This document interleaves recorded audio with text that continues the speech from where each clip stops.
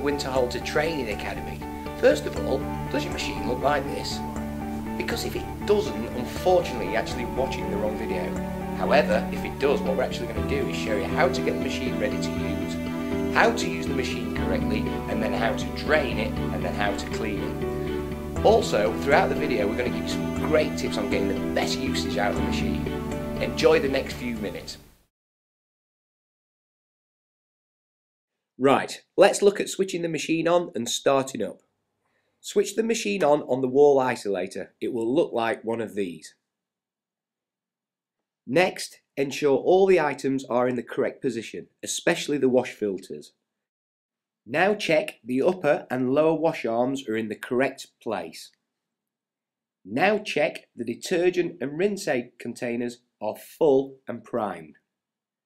Do not load any items into the machine at this stage, and please close the door. Next, press the on button. The red light will come on. The machine will now fill and heat up automatically. When the machine is ready for use, the light will turn green. If you see any other symbols on the control panel, such as a spanner light, please speak with your line manager. Starting the wash program. By default, the machine is set up for a medium wash. If you require a shorter wash, press the plus button, then select the short wash option. If you require a long wash, press the plus button again and then select the long wash option. To start the washing process, load the rack sensibly with no overlapping items. Make sure the plates have been pre-scraped and the cutlery is in an upright position with the handles facing down.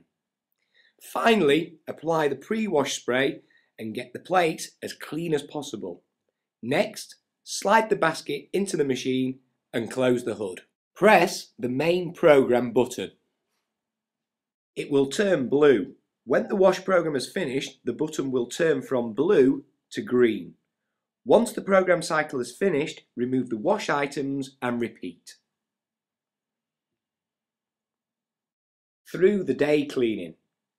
Firstly, lift the hood and remove the basket cradle. Remove and clean the filter basket. Replace the basket cradle and close the hood. The whole process can be completed without draining the machine. Drain down and cleaning. The machine is equipped with a self-cleaning program which assists you in cleaning the interior of the machine. Remove any racks from the machine. Make sure you leave the filter system in place. Close the hood.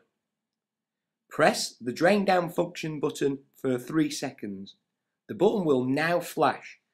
Wait until all the lights on the control panel have gone out. The machine will switch itself off automatically when the drain down program is completed. Switch off at the mains isolator.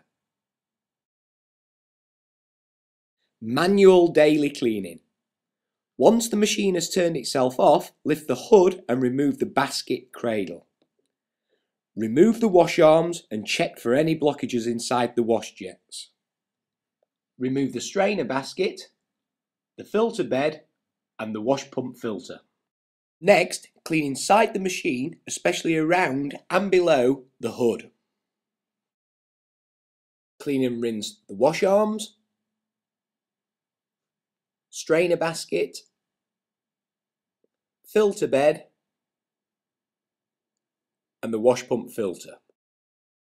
Replace the wash pump filter, filter bed, strainer basket, the wash arms and then the basket cradle. And then you have a great clean machine. Water softening. If you see the S symbol flashing on the control panel, you will need to add granular salt to the machine. Softening the water is important as this prevents the build-up of limescale. If not softened, the machine will go white or cloudy inside. This will affect the washing results. For the integral water softener to function correctly, the machine must be filled with granular salt, not tablet or table salt. This is really important. To fill the salt, remove the grey cap inside the machine. Fit the funnel. Pour in the granular salt until the unit is full. Remove the funnel and wipe away any salt spillage from the machine. Replace the grey cap. Close the door and the whole process is finished. Well, that's it. Thanks ever so much for watching, and I hope you found it really interesting. Don't forget there are 4 major rules. Your first rule is to make sure you put the right chemical inside the machine. Your second rule is make sure you stack your baskets correctly. Your third rule is to make sure you select the right cycle time.